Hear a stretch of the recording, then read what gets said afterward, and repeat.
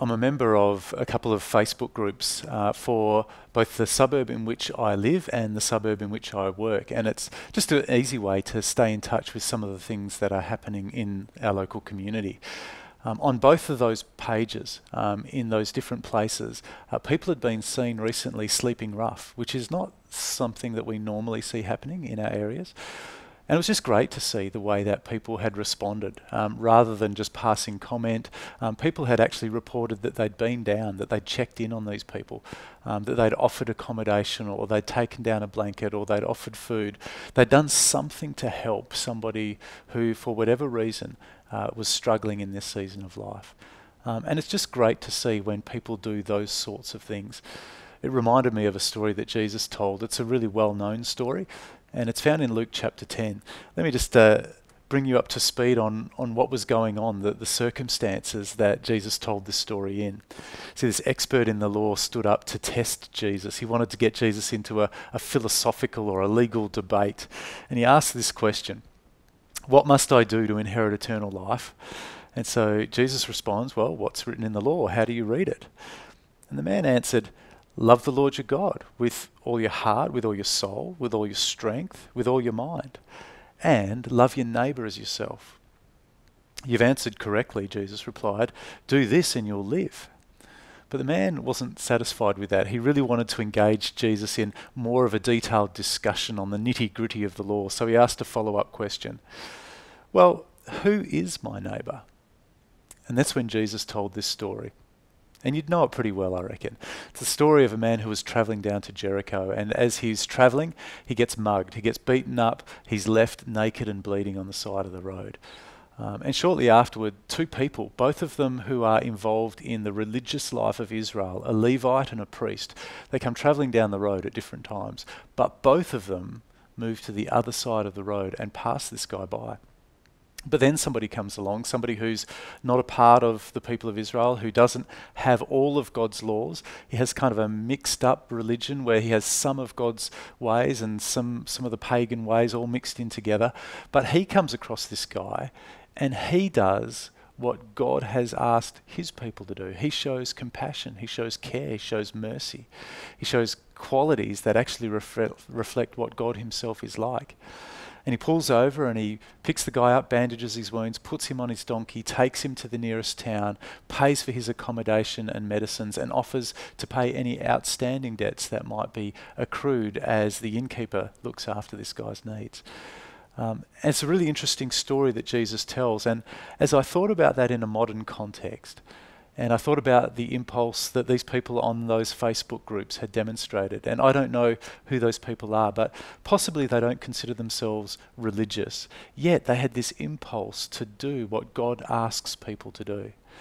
And I wondered if there was any chance whether people who are identified as religious, like the priest and the Levite, like me, a pastor, or somebody who might attend church, whether we might actually find ourselves in the story as those who walk down the road and actually move to the other side and avoid doing the things that God asks us to do. Is it really possible that the world would be a better place without religion? Is it really true that we need God to tell us how to live in order to do what is right and good? These are the sorts of questions that people wrestle with. And it's the sort of question which is addressed in Matthew chapter 13. We've been working our way through the stories Jesus told about his kingdom and what it's meant to be like. And we get up to a story which is called the parable of the yeast. It's in Matthew chapter 13, and it's in verse 33. It simply says this: "He," being Jesus, "told them still another parable. The kingdom of heaven is like yeast that a woman took and mixed into a large amount of flour until it worked all through the dough." That's a really short and simple story, and you might not see at first how it relates to the situation that I've just described. But stop and think about that for a while with me. As you look at yeast and how it works, as Jesus described, you take a really small amount and work it through with a large amount of flour and then knead it in through the dough. And eventually you get a great loaf of bread or many loaves of bread. And as you knead that dough, as it's mixed in first with the flour and with all the other ingredients, the yeast soon disappears. It's only a small quantity that is needed.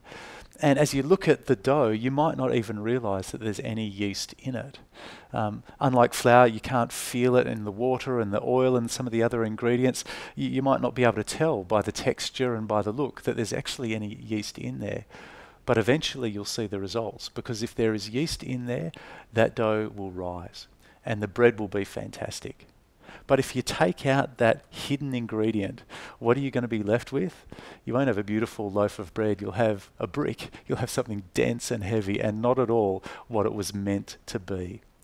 And the kingdom of heaven is meant to have that kind of impact on the world. It might not be something that you notice. It might not be something that you can see straight away, but you should be able to see the difference that it makes. It should make the world better.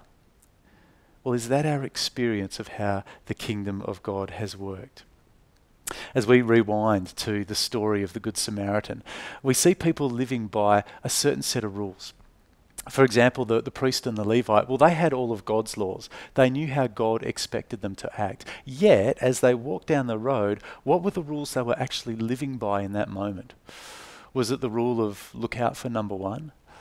Was it a rule like, hey, it's important to stay ceremonially pure. You don't want to touch a dead body. You don't want to defile yourself, especially if you're about to perform some sort of religious duty. Were there other rules that took priority over the many rules that God had given to show compassion and mercy and care for people? What were the rules that those two men were operating by in that situation? They weren't rules that led to a great result. At least not for that person who was lying helpless on the side of the road. But then you take the Good Samaritan. What were the rules that he was living by in that moment? Well, we might describe it as the golden rule. Treat others the way that you would like to be treated. Or it could be the very rule that Jesus had been discussing with that expert in the law. Love God with all your being. But what was the second part? Love others as yourself. To love your neighbour. This was a guy who, whether he meant to or not, was living by a value of the kingdom of heaven. A good rule to live by. It led to a great result in the life of that person. But what this story demonstrates is that having the rules alone isn't enough. After all, the priest and the Levite, they had all of God's rules that should have governed them toward acting in a right way. But yet, their lives didn't lead to great results. What's the hidden ingredient? What is it that makes all the difference in how things turn out? Well, according to Jesus, it's the relationship that we have with God and others. It's whether or not we are truly part of the kingdom of heaven. When you've been brought into a right relationship with God through faith in Jesus, when you've received the gift of the Holy Spirit who is in you, helping you to live by God's ways, when you not only know God's rules, but want to obey them and are being empowered to obey them, then you have the capacity to make the world a better place. That's what Jesus is saying his kingdom will be like. His kingdom will be something that enables people to live in such a way that they make the world a better place. And how did that play out? When Jesus returned to heaven, when his kingdom grew as more people found out about what he had done for them to reconcile them to God, to bring them into his family, as more people came to know him as Lord and Saviour, as more people received the gift of the Holy Spirit, how did the way that they were living their lives change? And what was the impact of that on the world? Well, it's really encouraging not only to read it in the Bible, but to look back in history and to see some of the ways that this played out. For example, in marriage and sexuality, you'll be aware of how the Bible teaches that God wants marriage and sexuality to be expressed in the context of a loving commitment between one man and one woman for life. Yet in the culture in which the early church was embedded, that wasn't the way things were done. In fact, the man was the authority in the household, and that household would often contain male and female slaves, both adult and children. And the way things worked in Roman society at that time was that the male figure, the father, the husband figure, not only was able to have sexual relationships with his wife, but also any of the slaves that were in his household. And it was normal for him to have sexual relationships with people outside his household as well. But for those who were in his household, those adults and children who were slaves, they had no choice about how he wanted to treat them in a sexual way. He had full rights over them. Just imagine living in a world like that. Imagine being a wife where your husband didn't see sex as an expression of loving relationship, of intimacy, as part of the whole picture of marriage where there is friendship and partnership and loyalty and mutual service and all of those things that God designed for marriage, but just saw it as a way to get his own physical needs met. And he did that with whomever he chose. What a degrading and an unpleasant situation to be a part of. Yet, when people came to know Jesus as Lord and Saviour, when they came to know his standards for how he wanted marriage and sexuality to be expressed, their behaviour started to change. It changed in ways that were good for everybody, good for marriages, good for those who were a part of households, good for society. Marriage and family became a more sacred and stable and a blessed thing for those who participated in them. That was just one way that living by God's ways made a huge difference in the lives of people as people began to live according to them. But there were many other ways as well. For example, if you look at healthcare or education or social welfare, if you look back in the history of the Western civilization and see how Christians have taken the lead in each of these ways, it's been amazing. And if you go to any Christian bookstore or search online to look for Christian biographies, just recently our ladies group studied the life of Graham Staines, an Australian missionary who looked after lepers in India for 30 years before he was murdered for his faith. There are so many stories of how people have made a huge difference in the lives of others because they've seen how living by God's ways cause us to treat people differently, causes us to see these things differently, and the world is better off as a result. One of the interesting ways that we can look back over is the area of reconciliation, whether it's reconciliation between races, ethnicities, reconciliation between gender, male and female, or between people of different social standings. The kingdom of heaven works in a completely different way to the world when it comes to how people relate to one another and how relationships are healed from some of the things that have divided us. In 1 Corinthians chapter 11, for example, Paul writes to Christians in Corinth, rich and poor, and talks to them about the way they celebrate communion and how important it is that they do that together as one family, where the rich aren't doing it in a different way to the poor, but they are actually being thoughtful and considerate of one another who together make up the body of Christ on earth. Similarly, in James chapter 1, the rich people are encouraged to delight in the fact that the gospel of Jesus Christ, the message of the kingdom of heaven, actually humbles them. It changes the perception that they are better than other people. We all come to faith in Christ. We come to participate in his kingdom in the same way, by hearing and receiving his truth. But similarly, those who are poor, those who are downtrodden, those who are used to thinking of themselves as being lesser, they are encouraged to delight in the fact that they have been exalted in the kingdom of God. They have been made children of God, co-heirs on an equal footing with everybody else. And so the kingdom of God brings us together where once we were apart because of our social position, because of gender, because of race, whatever the issue might have been. I just love to imagine what it would have been like, for example, for a slave in Rome. The Apostle Paul wrote to Christians in Rome and said, hey, practice hospitality.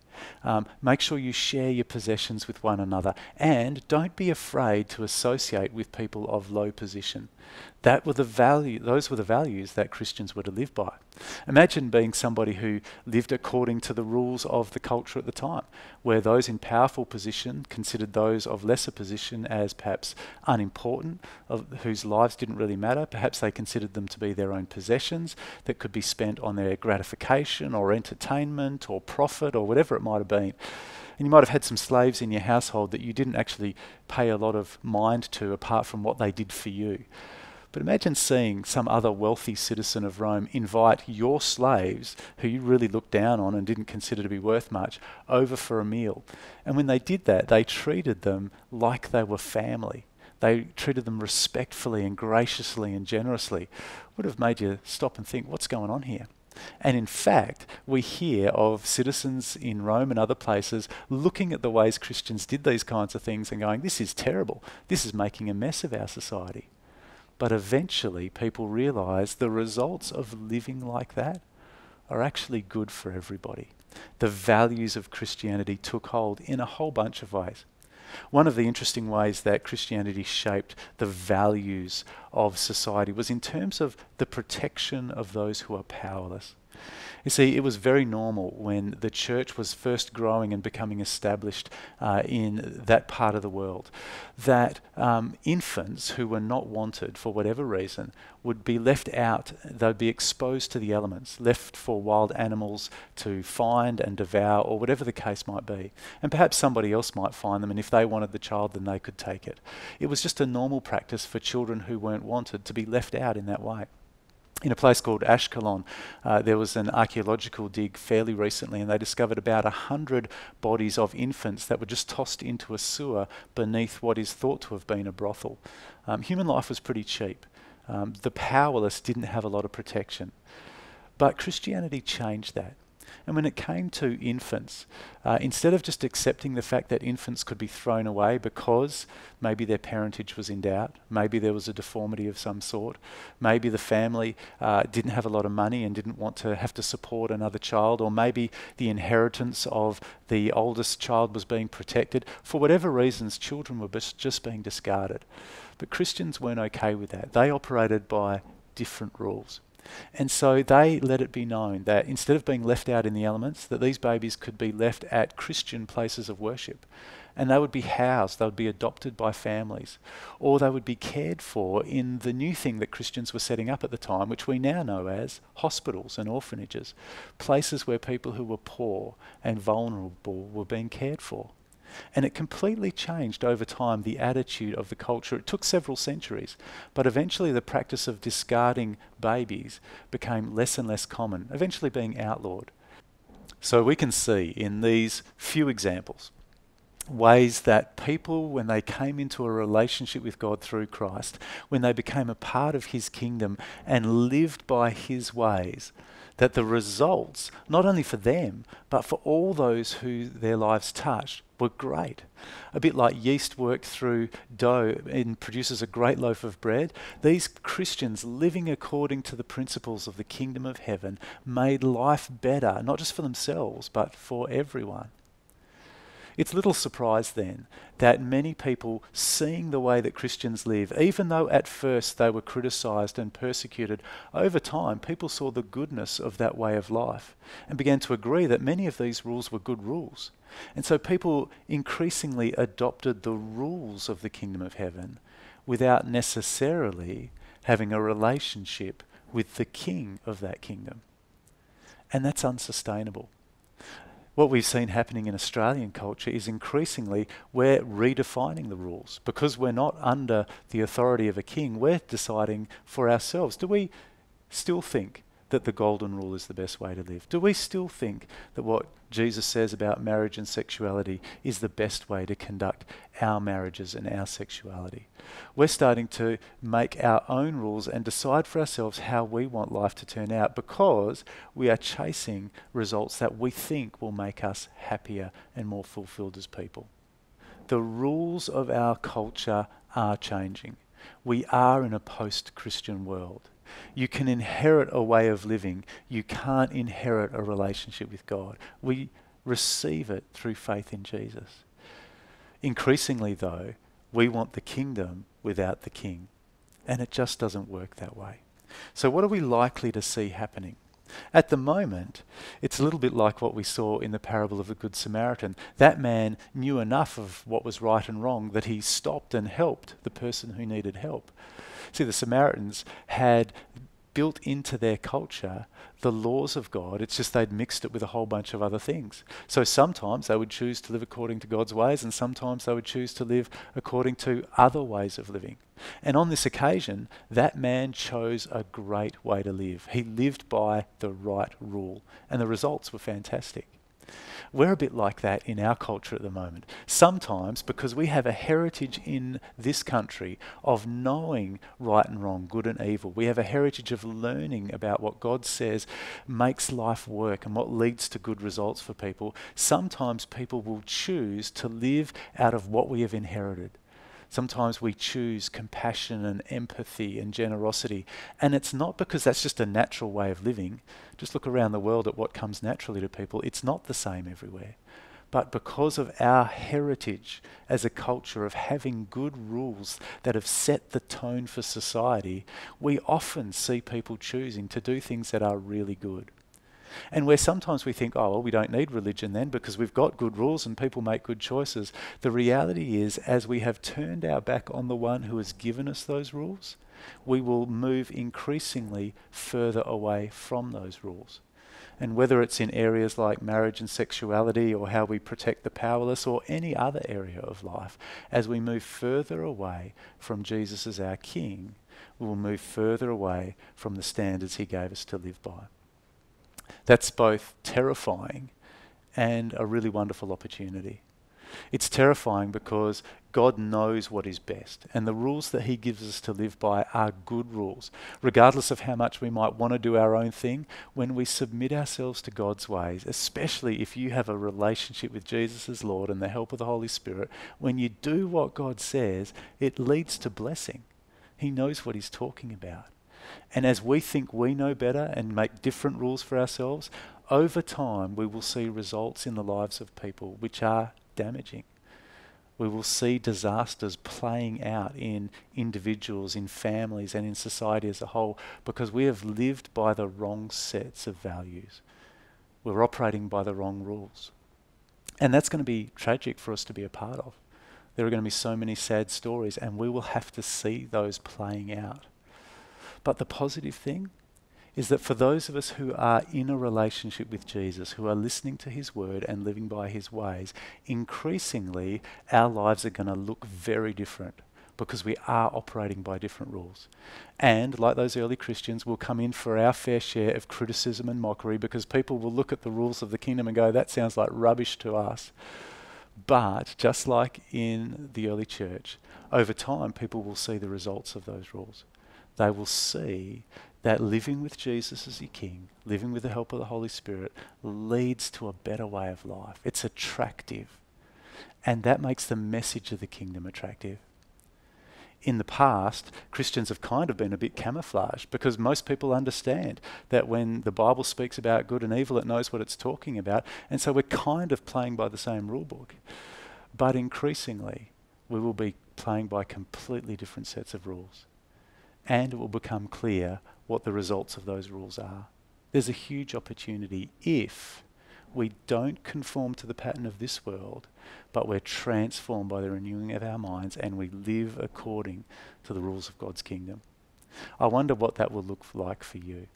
I wonder if you've decided in advance that Jesus can be trusted to tell us the right way to live, that we ought to, as members of his kingdom, take the time to find out what he says and put it into practice in our lives. Not only will that bless us, but that will bless everybody who is watching our life.